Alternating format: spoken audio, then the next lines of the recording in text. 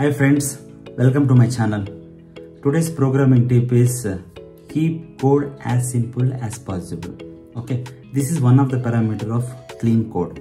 Okay, so when you start programming, right, so you will write some solution for some problem. Okay, but when you start programming, you will make it very complex. Okay, then when you start facing problems, you try to solve that, but you are not able to solve.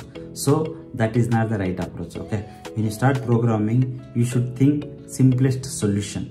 Okay, and keep code very simple, which you can understand and you can solve problem if the program has any issues. Okay, that is what keep code as simple as possible.